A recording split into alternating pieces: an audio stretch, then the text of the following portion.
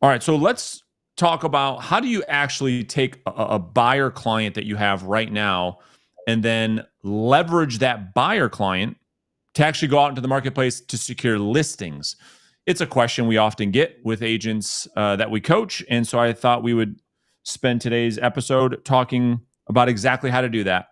So to tee this up, first and foremost, there's two things I want the audience to consider. Number one is what we're going to teach you in today's episode will allow you to bring a tangible value offer to your buyer clients that perhaps, I don't know if this is true or not, but perhaps you've struggled to do to differentiate yourself in the past. You know, when I ask agents, Dominic and Ben, hey, when you're at a buyer consultation, because we list buyers the same way we list sellers, when you're at a buyer consultation, what is your unique value proposition to a buyer? And what do you think they say every time? It sounds very similar to what every agent says.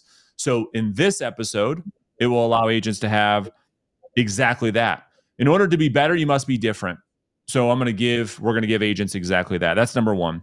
And then number two, the other thing to consider as we're going through today's conversation is I want you guys to imagine for a second that with your prospecting efforts, as you're having conversations with different homeowners, just imagine for a second that you actually had the buyer for every single homeowner's property as you are making a prospecting phone call. It's just so powerful to even think that through. It makes prospecting like a no-brainer because the challenge is the finding of the buyer. Well, in this context, that's exactly what we're talking about. So I'm going to start off with number one on my list. And I think that's a good way to do it. We'll grab everyone's kind of number one, and then we'll go on to number two. Every time I have a client, one of my value offers to them is my off-market database. It's like one of the greatest things we can bring to a buyer client in a low inventory market where there's multiple offers most of the time on anything decent out there.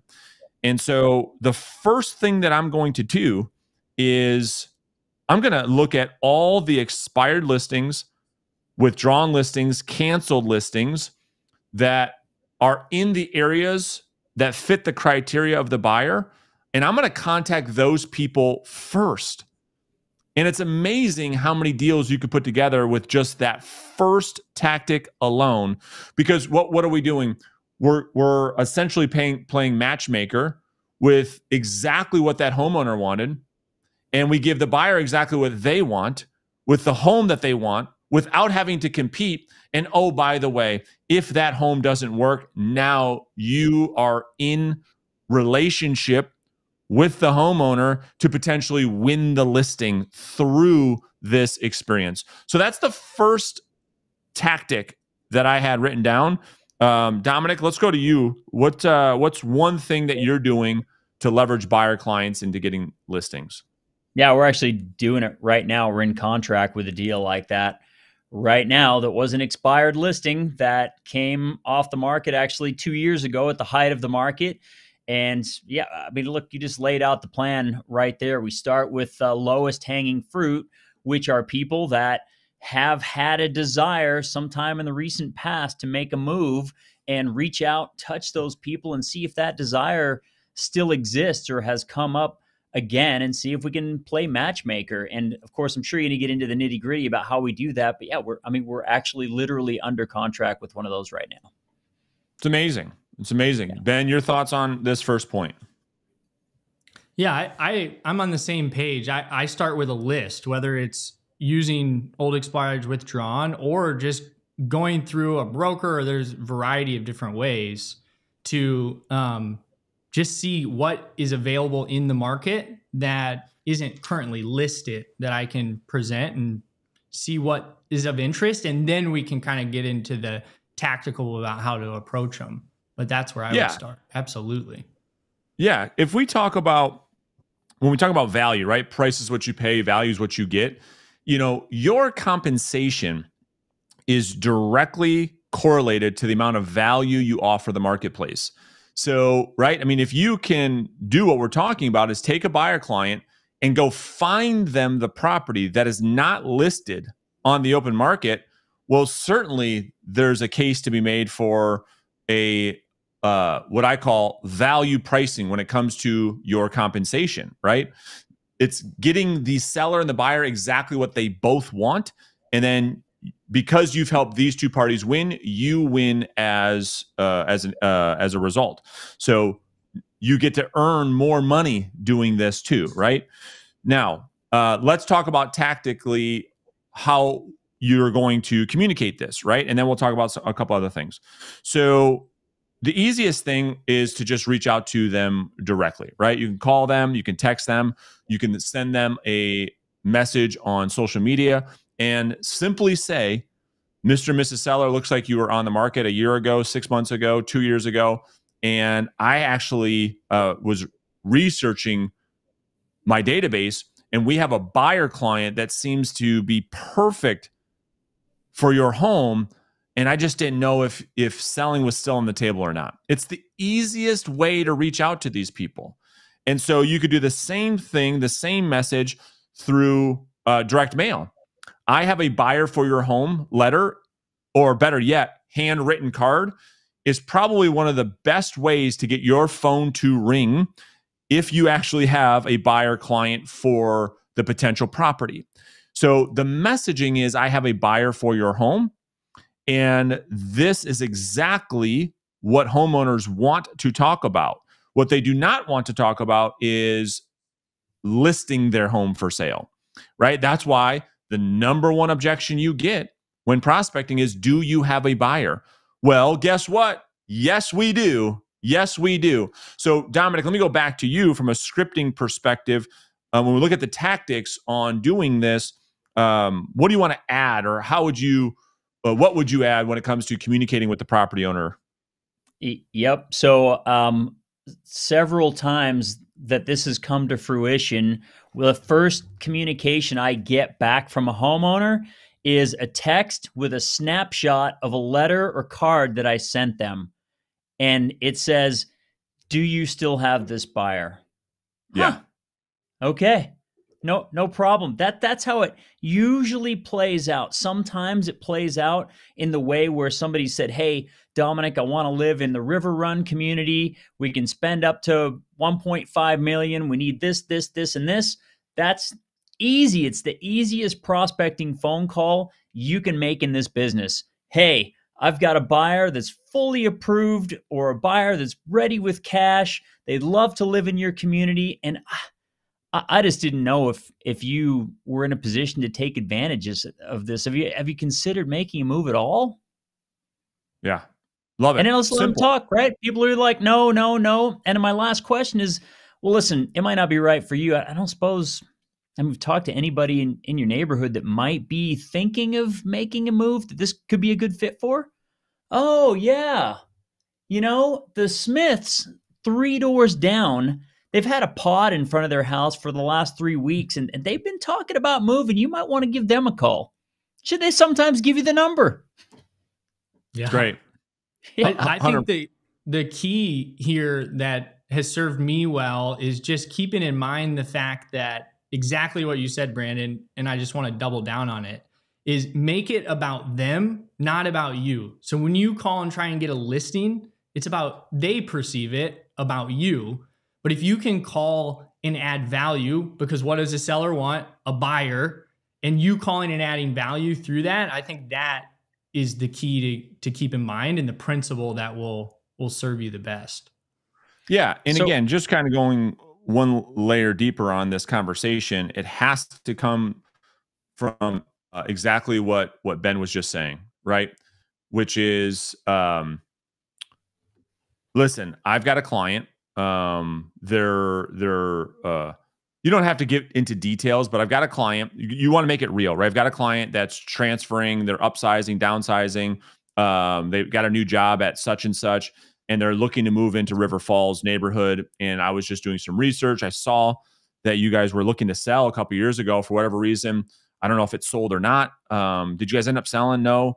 Well, listen, this could be a good fit where you don't have to kind of go through the headache of listing it again. if you guys were thinking about selling.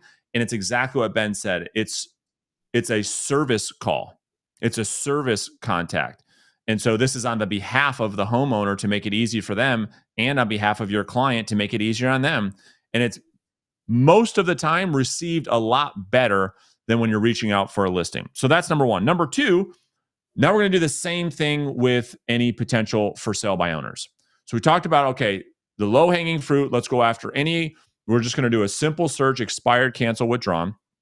Then next, we're going to look at any for sale by owner opportunities, right? This is a great way to initiate conversations with for sale by owners who are the only prospect in our industry that has their hand raised, that are actively selling the home.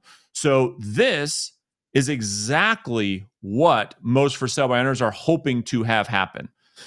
Most of them, I would say, in all the years I've been doing this, 98, 99% of the for sale by owners I've ever talked to say that they are open to working with an agent if they brought them a buyer. 98, 99% of them. Most of them are open to that. And this is a great opportunity for you. So if you have a for sale by owner that's in the marketplace where the buyer's looking and it potentially could be a fit for the buyer, what a great way to not only initiate conversation, but to schedule an actual in-person showing with your buyer, right? Meet the seller. And that's creating real tangible value for the for sale by owner. And again, yet your buyer, they're going to see homes that are not listed on the market where they have to compete with all the other buyers. And then if that home obviously does work, boom, you're in good shape. If it does not work, now we're in relationship with the for sale by owner to give ourselves an opportunity to serve them at a higher level to handle the sale of their home. Dominic, talk to us about for sale by owners. Yeah, I mean, you're exactly right. And the opportunity to bring a client to a for sale by owner is breaking the ice with exactly what it is that they're looking for. And yeah, I would submit to you that far more often than not, in any of these cases, but especially with a for sale by owner, the buyer that you bring isn't going to be the fit for that property. But what you're demonstrating in this case, specifically to the for sale by owner, is holy smokes, this agent knows how to go out and bust ass. He's just not putting a sign in the ground and praying for other people to make it happen for him, which of course is the perception that most people have of real estate agents. So doing this kind of work, in this case with the for sale by owner, opens their eyes to the fact that this person's different. They're different. They're working to make it happen. And you know what? If I can't get this done on my own, I'm at least going to talk to that guy. Yeah. And I go back to offering value to the buyer, right? I mean, again, the perception of the consumer, to your point, is, well, me, the buyer, I'm the one finding the home most of the time, bringing it to your attention to say, hey, can you schedule a showing on this? This inverts that. This is you, the agent, saying, listen, I've got my off-market database. One of the first things I'm going to do, Mr. Buyer, is I'm going to try to find a property that is the perfect fit at the best price with zero competition. And that is exactly what every buyer wants. That's what every buyer wants. And so you get to deliver on that. All right, last thing on my list, and then we can add some stuff to you guys. Now we're going to go neighborhood specific. So we talked about expireds, cancel, withdrawn. We talked about for sale by owners. Now, to me, this is the most valuable. So I'm talking with my buyer client through follow-up, through a buyer consultation. We're having a cup of coffee. We're grabbing a dinner, whatever. And I say, dude, Dominic, if you could just wave a wand and pick the neighborhood and where you want to live, because typically you're whittling it down to an area, right? Like a city, 4-bedroom, 2.5 bath in this city, in this school district. Let's go even deeper. If you could pick the perfect neighborhood where you wanted to live, which neighborhood would it be? Now I can go hyper local neighborhood domination mode, where I'm knocking on all of these doors with I have a buyer script. Certainly my handwritten card, I have a buyer script, certainly phone calls, all of it. And now I can be more of a sniper mode and really pinpoint the neighborhood that my buyer wants to live in. And this, for me, has actually worked better than the first two, because you can't always pick where the expired or the for sale by owner is. You're going to have some in your city. But now if they can pick the neighborhood, I've even had some clients not only tell me the neighborhood, but I want you to pick the house you want to live in. Yeah. Because now I can just go directly to that homeowner and say, your house would be phenomenal for my client. We talked about this, I don't know, a year ago on the show, but that's how most lake homes are sold. Yep. Most lake homes never have to be listed because most of them have 10 or 15 buyers who say, hey, if you ever want to sell this, we'd love to buy it. That's the idea with this. It's like, all right, drive through this neighborhood. Are there some streets that you really love? Give me your top 3 to 5 homes that you're interested in that neighborhood, and let me go to work. And now we're creating real, tangible value in the marketplace. Dominic, what is your experience with that, or what are your thoughts on that? Yeah, I'm just chuckling to myself here because I've got one of those playing out like right now. I was on a call before this podcast where a buyer asked me for a very specific part of town that's inventory never comes up on. Homes are back up to the foothills. And so I'm going to actually be doing this today. That's why I'm chuckling. So the strategy, of course, is to go through that neighborhood, to look up, first of all, anybody that came off the market unsold, FSBOs don't show up in that market, but look for people that tried to sell, right? That's number one, and call them. Number two is going to be to write them a handwritten note card saying, hey, I've got these buyers, and you know the buyer note, and call again. And then I'm going to go door knock the specific homes that are right up against the foothills and see if we can pry out a listing. And my experience has been, I can't reiterate this enough, is that when you are demonstrating, in this case, to your buyers now, there's no question of value. Most of the time, they end up buying something that comes to the market. But in the meantime, while you're looking, they're just like, man, my guy's sending me a property every other day that's not on the market, and he hasn't found us the right one, but he's working for us. He's doing something for us instead of us just going on Zillow and sending him stuff. He's out there busting butt for us. And both sides see this. The potential seller sees it and the buyer sees it. And that ultimately is what allows you to show value. 100%. And this won't be a full buyer training podcast, but I do want to mention a couple things real quick, Ben, is we want to be the one proactively reaching out to our buyer clients every single week. And whether you're providing them with an off-market opportunity or on-market opportunity, you want to be the one who does it first. So that's a side note. If anybody you're working with buyers, you want to provide value, call your buyers every Monday, because they've been on the internet all weekend, to say, hey, there's 3 or 4 homes I think that could be a really good fit. Would love to get them on the calendar to show them to you guys this week. That's a separate thing.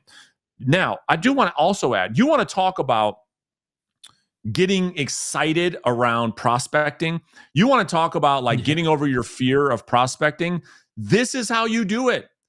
All of you have a client, whether they're a serious buyer or somebody who's just getting started, you could still leverage that client to help you get over the fear of knocking doors and making phone calls. Because like Dominic said at the beginning of the show, this is the easiest conversation to have. It is a call of service. You're calling the homeowner and offering exactly what they want. You see, the trouble is with prospecting, where it becomes more difficult is when you don't have the buyer. Now you need a whole bunch of skills. There's a whole bunch of rejection to deal with. But when you have a buyer, it makes this entire process easy. And I get excited. I get excited when I have a client who says, listen, I'm trying to get me into Steamboat. Like, I love that neighborhood. Just get us in there. Oh, I'm all over it. I am all over prospecting inside of that Steamboat neighborhood, because I have the bag of money that the sellers can get. I just need somebody to say, yep, I want the money. And then that's why I'm so excited about this topic, because it makes the process of proactive lead generation, all the head trash and all the emotional baggage that comes with it, it makes that go away. Your thoughts on that, Ben? Yeah, I'll just add one thing. I think it almost becomes like a dance where it's like, when I say a dance, it almost happens at the same time, where you can be prospecting and have these open conversations with people that, hey, in the future, if I have another buyer, what would cause you to move? What needs to happen for this to happen? And then over time, you build these lists and you have these niches, these pockets that you really like to work. And then somebody pops up, you have a conversation with somebody. Hey, I've been thinking about moving. I would really like to be in XYZ. And all of a sudden, you're just going into your list of pocket listings, essentially, of people that are like, hey, I would sell. I don't want to list if this happens. And then it's just a game of matchmaker. And that's what we've seen, happen with these lake properties. I do a lot of that with investment properties. So I just think it's just a dance. It's always happening. And it's just kind of a trigger in connecting people. Yeah. You're right. I mean, I know that's how you've done a lot of your business, how I do a lot of my business. Dominic, you're doing the same thing. Add the people to this list that are most motivated, most likely to want to sell.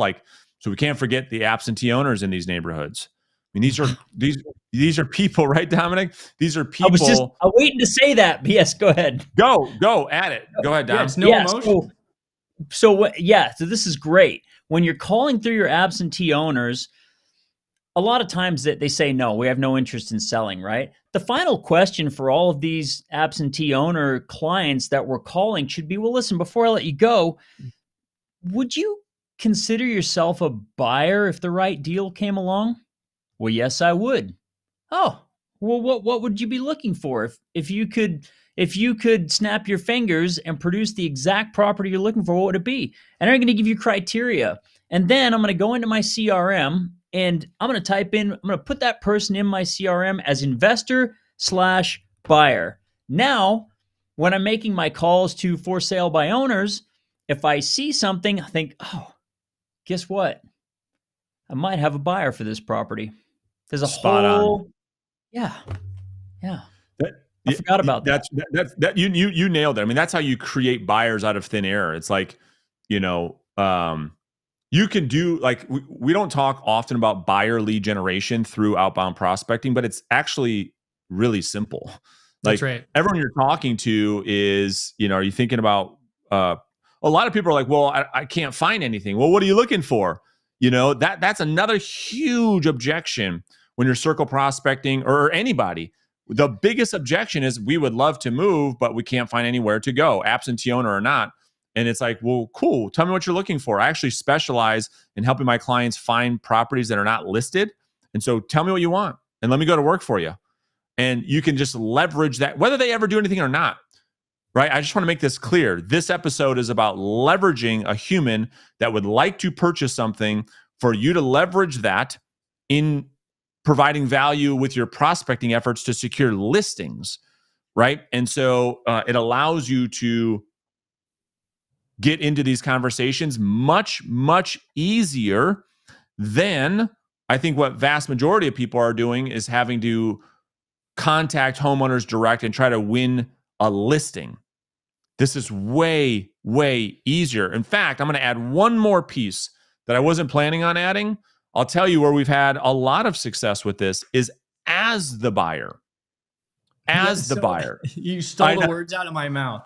Yeah. So for years, and when I'm coaching a more seasoned or more seasoned real estate salesperson that is just at a different part of their business, so we'll use this as our primary prospecting strategy, where we're approaching it as the buyer first. So anybody who has real estate as part of their wealth creation plan, well, we're gonna approach every conversation as the buyer first. So every expired, every for sale by owner, every circle prospecting, every absentee owner as the buyer, yourself. And so we approach that to purchase the property first. And if you can't get the property at 20, 30, 40% off retail, then obviously we can help them list the property at retail or more. And so that has been another strategy that has really helped a lot over the years. But yeah, I know, Ben, you're big into that too. Yeah, let me just add a couple. So that's my secret weapon. And, it didn't take long, but once you wrap your head around just the simple fact of isn't it fair to consider that if the price is right, you absolutely have a buyer, right? 100%. Because the money's easy. It's all about and I'm putting, coming more from an investor, right? We talk a lot about, single family and it's more emotional, right? But if the deal is right, the money is the easiest thing to find. So coming into it, I'm always considering, okay, do I want to buy this? So just to your point, I'm the buyer. If I don't want to buy it, I've got my 10 guys that I know will buy it that I can send it to. And then if it still doesn't fit that, now we're just listing and selling it for them on the open market. It's not as much of a numbers game. Oh, let me jump in. So let me just explain let me just go deeper what he's talking about. So I'm a huge Porsche 911 guy. Okay. So if you look, this is exactly what Ben's saying. I don't know what people's financial situations are, of course, but a brand new Porsche right now is a 2-year wait, and we'll call it $150K. Okay. So what Ben said is exactly right. A lot of people don't have $150K to buy a brand new Porsche 911. Fine. What if a 2024 Porsche 911 came into your marketplace and it was 52 grand? Nothing was wrong with it. It was nothing wrong. Now it's not a question of, do you want to buy? You just find the money because the numbers make sense, right? That's what we're talking about. That's why we say price is what you pay, value is what you get. And so there's real tangible value, right? And so when you're presented with an opportunity like that, when the price makes sense, no, I wasn't in the market to buy a Porsche 911. I wasn't in the market to buy a 3-bedroom, 2.5 bath home in Boise, Idaho. But shit, if I can get it for $175 and it's a retail property at $300, I will find the money. I'll make it happen for sure. Ben, that's what you're talking about. So you're always the buyer. That's what I think a lot of people forget. You're in real estate. You have a front row seat. Hot off the press with opportunities of real estate hitting the market. You should first be the one to say, how can I capitalize on this first before being a listing agent, before being a realtor? How do I actually build wealth long term? So that's what we're talking about. Dominic, I know you're itching. And I'll just add one more thing on that. I'll just add one more thing. So to your point, the way you make money in real estate, there's 3 ways. You find the deal, you have the money, or you manage it. And the 2 hardest things are finding the deal. Those are the people that make the most money, the people that find the deal and the people that bring the money. So if you're making a ton of money because you're following what Brandon says and you're pounding the pavement, finding the deals, the third one is super easy, right? And if you're finding the deals, you can also find other people with the money. So that's all. We could talk about this forever, but. I don't have anything to add. I was just laughing because all the stuff I've just seen it play out so many times. Like you're just literally saying what plays out in the marketplace. I mean, yeah, verbatim.